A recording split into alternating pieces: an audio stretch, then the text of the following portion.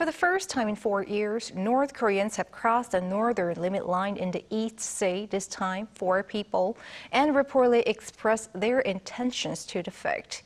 A vetting procedure is underway. The military says that it had been tracking the movement of a small boat carrying the suspected defectors from early this morning, but it's facing yet another surveillance criticism.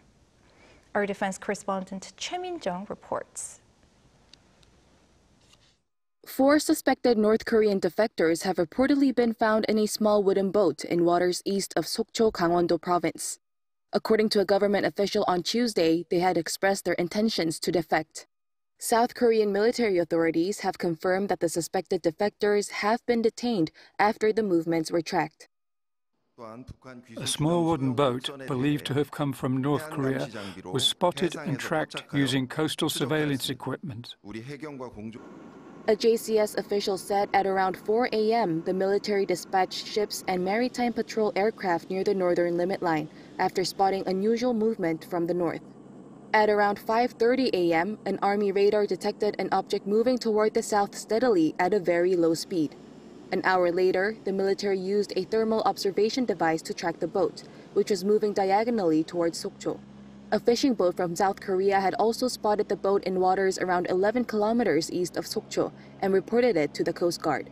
Questions are being raised as to why the military could not spot the crossing of the NLL.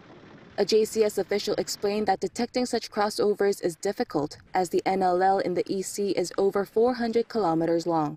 The official also reassured that the military has been monitoring the boat closely after being detected on its surveillance equipment, and added that they have been cooperating closely with the Coast Guard and the Navy. A similar event happened 4 years ago when 4 North Korean fishermen defected to South Korea's Samcheok port in the EC and were forcibly repatriated to the north by the Moon administration. Last May, North Korean residents defected by crossing the NLL in the West Sea. The government is reportedly confirming whether the intentions of Tuesday's defectors are genuine. Defectors undergo an interrogation conducted by a joint investigation team consisting of the military, police, intelligence authorities, and the Unification Ministry. Choi Min-jung, Arirang News.